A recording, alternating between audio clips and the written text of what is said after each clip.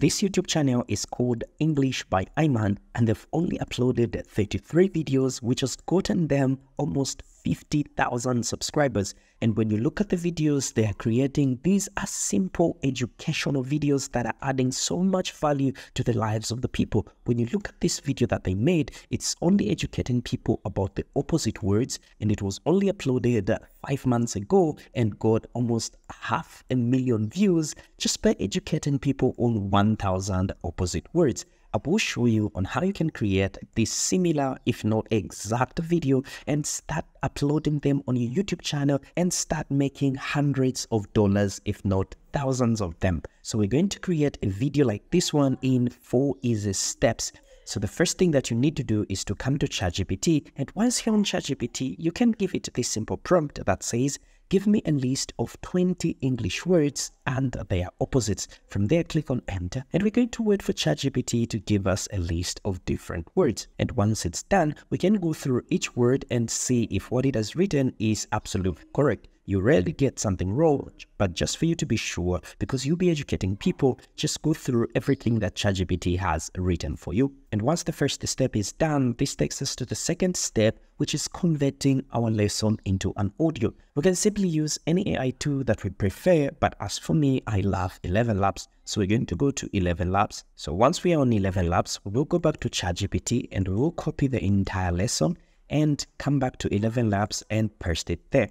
So once we paste in our work or lesson like that, what we simply have to do is give it a little introduction. You can write the introduction yourself, or you can use ChatGPT to write the introduction for your lesson. So once you paste in your introduction like that, what you simply have to do is add some exclamation mark to your words so that the AI tool can get a feeling of what you want to come across. From there, what you simply have to do is click on this button here and select a voiceover. There are a lot of voiceover artists. Choose a voiceover artist who will suit what you are creating. So once that is done, just click on this button that says generate speech. And once the voiceover has been generated, what you simply have to do is click on download, and that's if you're happy with it. Now that we are done generating our voiceover, the second thing that we need to do is to generate another voiceover artist using a different voice. If you had used a male voice at the beginning, this time around, I would love you to use a female voice. Or if you had used a female voice, I would love you to use a male voice, as you'll be generating a second voiceover.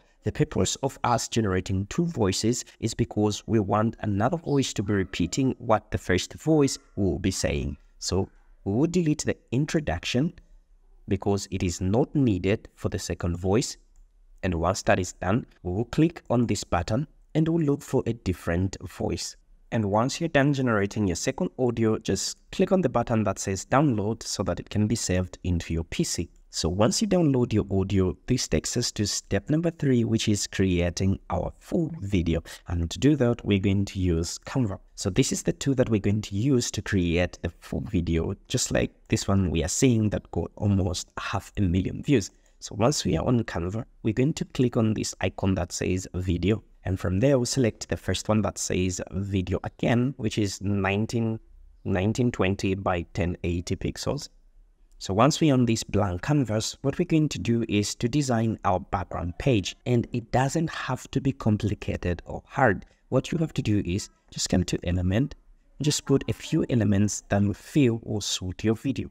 And once you're on element, just search for shapes, and you can use any shape that you feel like using in your video. For example, we can select the first one, and once it's on the design page, we can increase its size so that it can fit our screen like that, and we can place it anywhere we feel like placing it. Once that is done, we can also add another shape like this one. We can also increase its size like that, and we can place it there. From there, we can look for a line like this one, and we can rotate it to increase its thickness. Just click on the line and click on these line styles and just increase its thickness like that. And from there, you can also change its color, something like that. So this side will be having some words, and he'll be having the opposite of those words. So what we have to do is just come to text and click on any style and type in opposite words. And just place the words here. Once our background is finished, this takes us to another step where we need to start introducing our characters to the scene. What we have to do is upload our audio to Canva. Once they upload it, just come to Uploads and go to Audio and select the first one. And once it's placed like that, you listen to it. So after listening to it, the first word is hot. So this is where the word is starting from. So what I'm going to do is I'll split my audio like that. And I'll also split the page like that. And where it's ending from, I'll also split the audio like that. So this part of an audio is for the first word, which is hot, according to our script and according to our audio. So what we're going to do is we'll come to Elements and we'll look for a graphic that shows something hot, like this icon. So we'll place this icon here and we'll come to Text and we'll grab one style and we'll type the word hot. And we'll place the word hot here. So we can change the color of the text, the font style, and we can add any effects that's if we want to.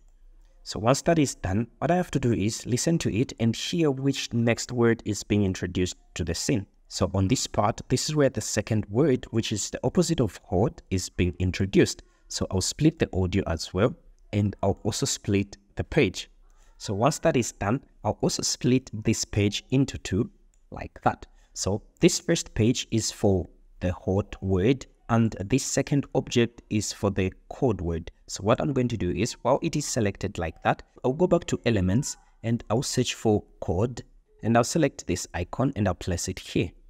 I'll click on this text and I'll duplicate it. Now I'll place it here. Then I'll type the word code. Okay, so this is perfect.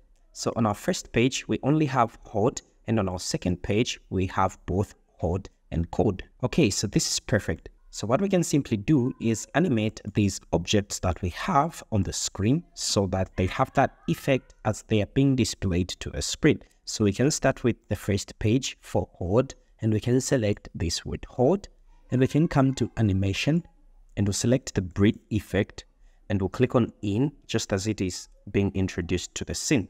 So we can also click on our text, and for our text, we're going to select a typewriter. Okay, so this is perfect. We're also going to animate our next page. So the only part we're going to animate is this one and this one. We're not going to animate the hot part. So we'll just select this one and we'll come to animation. We'll select the same animation that we had chosen. And we'll also select typewrite for our text like that.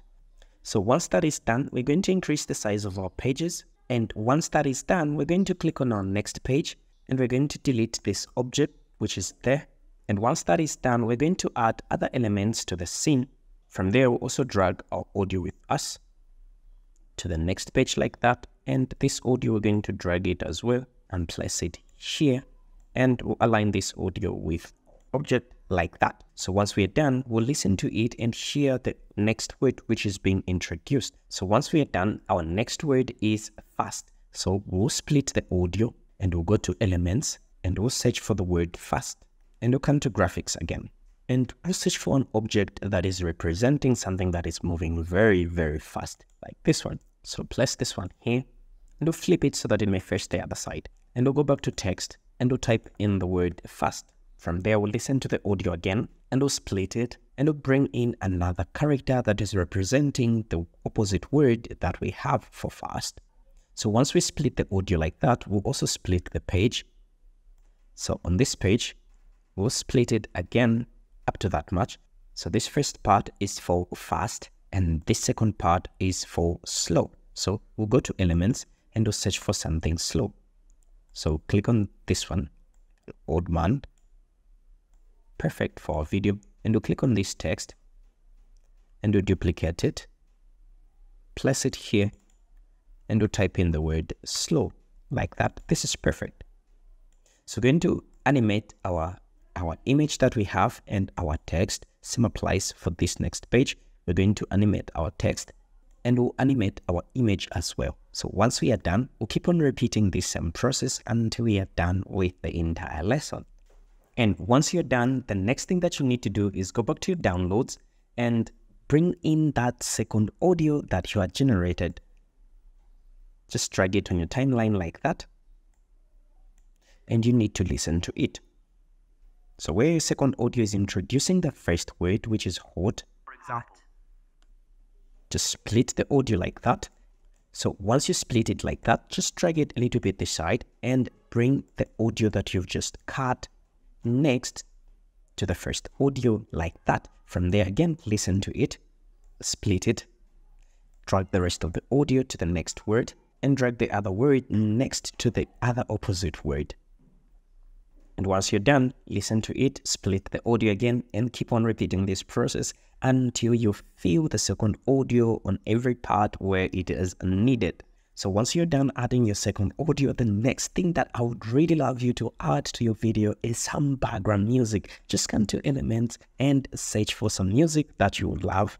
Once that is done, the next thing that is needed is for you to add some introduction to your first page so that it is not just blank and boring. And once that is done, all you have to do is just come to share, download your video and upload it on your YouTube channel. If there is any question that you have, let me know in the comment section below, because there is more value that awaits you. See you in this next video.